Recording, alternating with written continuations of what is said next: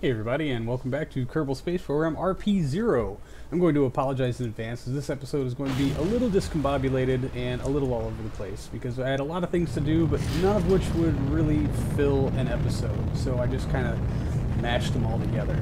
And part one, as you'll see here, is the Goer 3. This is a backup vehicle that I built for the Jupiter mission. But seeing as how our actual Jupiter mission is now going to Neptune, I felt it necessary to actually get one to Jupiter that's going to stay there and fulfill the intended role. And because I didn't really want to expose you guys to doing the same exact flight like 3 times in a row, I just cut this one down to about a 2-minute clip. The flight itself was pretty flawless, nothing really failed. This is our transfer burn, which all in all goes flawlessly and puts us on a pretty good course for Jupiter. We'll just have to check and see in just a second what all of this bought us. All in all, not too bad. We will be planning a mid-course correction in a bit to bring that down, but we've got a few other things we want to get to. And first on our list is this little guy, which we haven't seen in many episodes. This is Soft 1, our Saturn orbital flyby spacecraft, which is just a few days out from hitting the gravity well of Saturn. This is super exciting. This is our very first time ever flying by Saturn. Not the greatest flyby, certainly not what we had planned for, in that we're going to be way the hell out here, but it's still exciting. We're going to get there. And I've chosen to spare you the tedium of watching me tinker with this node forever because ultimately it is futile. What I've completely forgotten about Soft 1, it is completely devoid of fuel. All of these tanks, including the primary, are completely empty. This thing is coasting, and that's all it can do at this moment, so we've got no real choice but to just let it coast and get rid of that node. What we can do is just warp through and get to the actual encounter when the important things can start happening. And Kerbal alarm clock is throttling us back now. It's going to give us our official alarm. There it is. So what we need to do now is just set this maneuver node at our periapsis, our closest approach to Saturn, and give ourselves an alarm. It's going to be in like 70 some odd days, so we've got some time to attend to a few other things before we can really come back here and start paying attention to stuff. But that doesn't mean we're not going to hang around for the actual encounter. We're still a couple minutes off of that, so let's no, I don't want to get rid of that node. Let's have a look around. Where is our friend Saturn? Oh, there's Jupiter. So it should be somewhere in this plane. Yep, there we go. There's Saturn. So that's where we're going. It's still just this little dot way out on the horizon. Alright, well, let's see if we can't run our radio in command. Oh yeah, that's right. It doesn't appear on flight computer. Right? Yep, nope. Okay, so we'll check here with our action. Oh man. 1.17 hours for our command to reach the spacecraft. Wow. Yeah, well, we are really far away, so let's just go ahead and time warp. We got an hour to kill, right? No big deal. I mean, yeah. Oh, there we go. All the science. All the things. Hi, Saturn. I brought chips. And goo. Man, yeah, we should I'm gonna keep that. Oh yeah, let's start radioing the stuff in. I'm gonna take my time and do it slowly because I need to make sure that it tells me that I've collected the science for each of these, because sometimes it just doesn't give you credit for stuff, and man, that is just plain old frustrating. So the good news is the bandwidth on this dish is pretty good, and even some of these high MIT science experiments transmit through relatively quickly. Boom, look at that. Done. This Voyager antenna is a miraculous piece of equipment. So we're just going to collect all of these, and I'll reset that. I don't know why. I have 2 of them. But I think that's going to do it for our Soft 1 for the time being. Yeah, not the greatest periapsis. We're certainly not going to get that flyby contract. That makes me sad. We're going to jump over here to alarm clock, and we've got a Goer 2 maneuver. So let's jump to ship.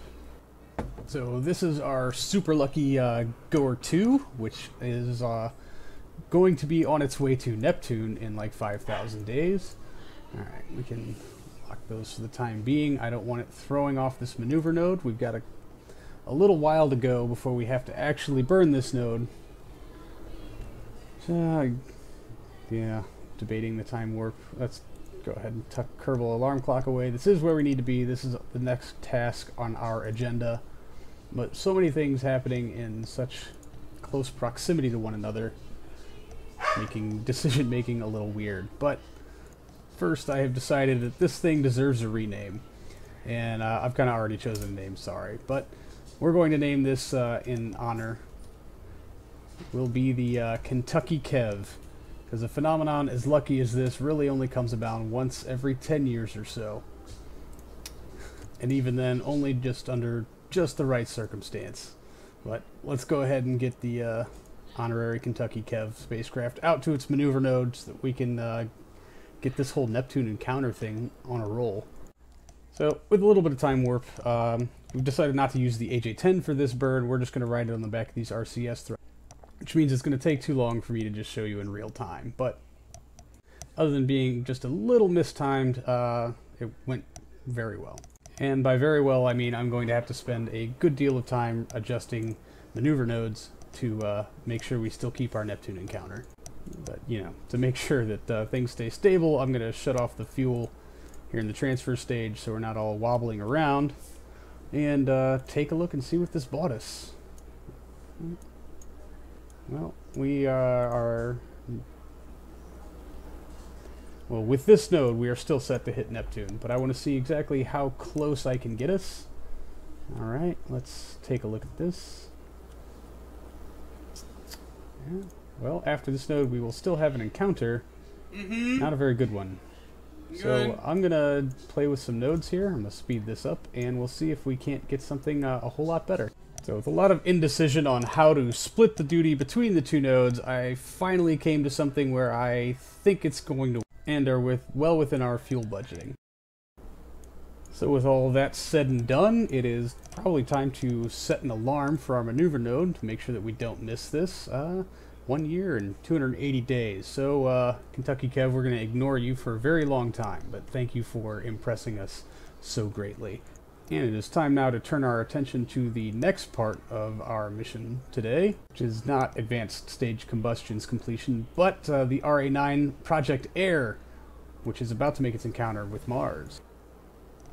And so here's the old bird now. We are one course correction away from just getting our angle set up for what I hope to be a successful aero capture.